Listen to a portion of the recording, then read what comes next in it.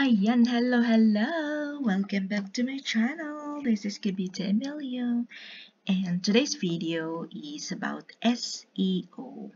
What is SEO? Okay, so here is another video tutorial about SEO. How does it work? And why do we need to know about SEO? Well, SEO stands for Search Engine Optimization.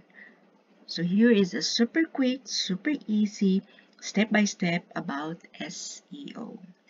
SEO is the process of making our videos rank in search, in the algorithm, alright? In search, so everything you search in YouTube gives you search results.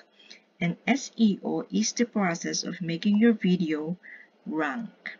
So in every search, Google, Bing, what else? We call it SEO. There's SEO in it. So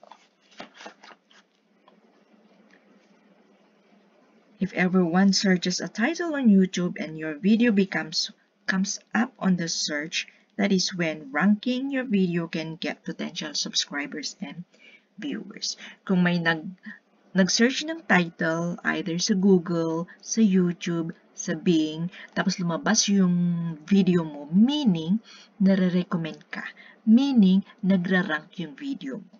So, as a small YouTuber wanted to grow, ranking in search is definitely you want to do on your videos, di ba? So, kailangan natin gawin yun. So, here is step number 1. Ang step number 1 na kailangan natin gawin is keywords. Ang keywords, if you have tubebuddy, you will have your keywords there. So, again, ipapakita ko sa inyo, kung saan tayo kukuha ng keywords. So, here's my YouTube channel. Here's my tubebuddy. So, again, I am asking you to download tubebuddy. Ayan. Ayan ang tubebuddy. There is free. Pwede kayong gumamit ng free. Pwede rin kayong gumamit ng paid. May tatlong level. $9, $19, and $49 USD dollars. Sa $9, okay na yon. Makaano na kayo ng maraming na yun sa $9. Ako naka $9 ako. Ayan. So, papakita ko sa iyo ang Keyword Explorer. This is keyword. Okay? So, kung nyari ang video nyo is, ito pa ulit-ulit na lang to ang ginagawa natin. Okay? Kunyari ang video nyo is fashion designs. Okay? Ang spelling, madam. Fashion designer making clothes. So, para kay Richelle to. Kunyari kay Richelle to. Fair. Try clicking a word in related panel to find a better score. So, dito sa side na to, makikita nyo yung related sa gusto mong title, gusto mong keyword.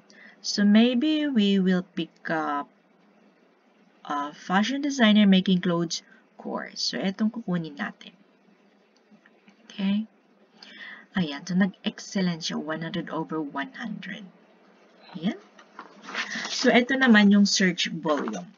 Ang search volume niya is excellent. Naka-green siya. Competition niya is good. Naka-yellow. Optimization is excellent. Ayan. So, i-try natin sa weighted. Nasa unweighted na tayo. So, i-try natin sa weighted. So, excellent pa rin siya. Okay? So, nasa excellent pa rin siya. Competition unweighted is yellow. Search volume is excellent, naka-green.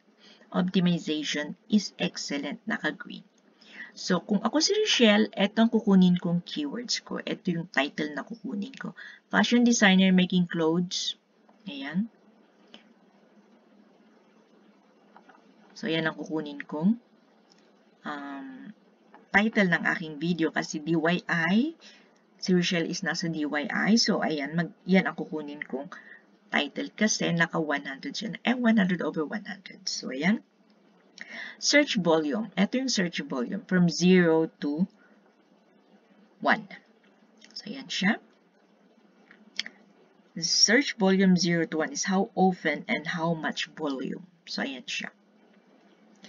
Competition is 0 to 1. How many people are using that keyword? So, ayan, good. Use keywords for getting the right title or keywords for your videos. So, ayan, optimization is excellent. Ayan. Ngayon, kung hindi ka pa nakontento sa competition unweighted mo, gusto mong mag-green, palitan mo kung ano yung title na gusto mo. So, ayan ang keywords. Keyword research tool is the #1 investment on our channel to grow. Ayan. So, kailangan natin ang keyword. Ito ang keyword explorer natin. Nasa tubebuddy. So, kailangan mo mag-download ng tubebuddy. So, ang tags is on the side. Ayan. Ayan ang mga tags niya. Ayan. Ayan. Fashion brand, fashion academy, ganun, ganyan, blah, blah, blah. Ayan siya. So, punta tayo sa step 2. Optimizing your video, the metadata. Metadata. Ayan. So, ayan na yung tag section. There is, ayan, ito yung tags, common video tags related sa title mo. So, meron kang idea kung ano yung itatag mo. Wag mong i-copy-paste. Pwede mong kopyahin para makita mo mamaya pag ginawa mo na yung title mo, ay yung video mo. Ayan. So, pag nandun kayo sa tag sa baba, pag gumawa kayo ng video, di ba, meron description, meron yung tags. Pag nag-scroll down kayo, andun yung tags, di ba? Pag naka-green, may numbers din yun eh. Pag naka-green siya, yung number is green, very good. Pero kung orange tags, yung naka-orange na linya yung number or red, not so good. Not very good. So, wag niyong kunin yung naka-red or naka-yellow. Ang kunin niyo lang is yung naka-green. Okay? Kumuha kayo ng as much as marami sa tags na nandun na nag-a-appear sa tags ninyo, about sa video ninyo. Huwag naman kayong kumuha ng hindi related sa video ninyo. Dapat related sa video ninyo. Okay? So, ayan. Ayan ang optimizing your video. So, step 3 is engagement and retention. Audience retention. YouTube search ranking is not based on views. Ayan. It is not based on views because YouTube breaks videos based on engagement and retention, the audience retention. The more engagement you get, the more audience retention you get, the more na magra-rank yung video nyo, the more na anong ibig sabihin doon? Isa-suggest ni YouTube yung video nyo. Kasi makikita niya doon sa algorithm natin yung engagement at retention. Okay? Ito palagi ang inuulit-ulit ko, engagement and retention. You see? Pag gusto nyo mag-rank, gusto nyo maging #1 rank sa searches, gusto nyo magkaroon ng, pag nag-search sila sa Google, makikita yung video ninyo. Pag nag-search sila sa YouTube, makikita yung video nyo, nag-#1 rank siya doon.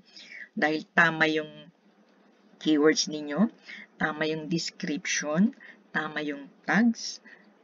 Ang pinaka-importante is yung tags. Kailangan yung title mo, nasa tags mo, yung title mo, nasa description mo, yung description mo, meron dun sa tags mo. So, lahat ng associated sa video mo, dapat naka-incorporate lahat yan.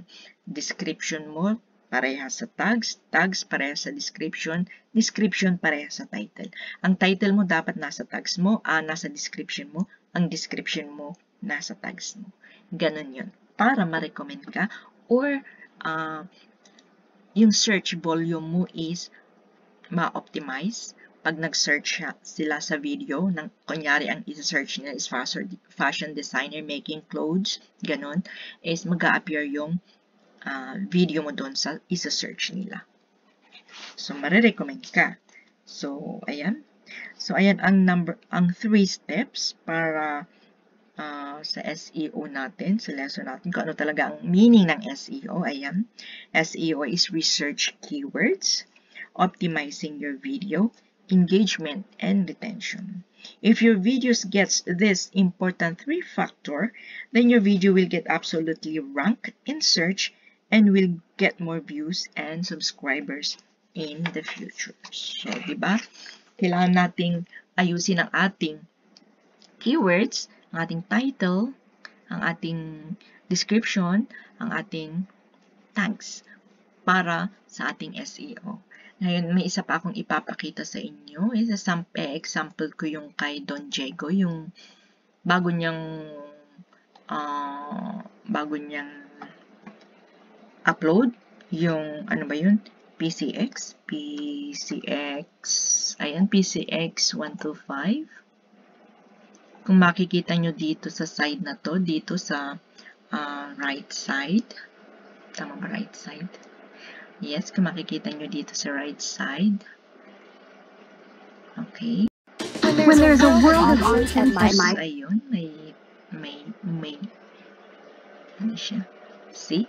Ito yung SEO score. It's 100. Kung makikita nyo, tubebuddy SEO score this video. Tags in title and description, 20/20. Tags in title, 20/20. Tags in description, 20/20. Total tags characters, 20/20. Title words in description, 20/20. Ayan. So, dito ang SEO score niya is 100%. Kaya siya nasa-search sa Google. Now, kung itry niya sa Bing, baka masa-search din siya sa Bing.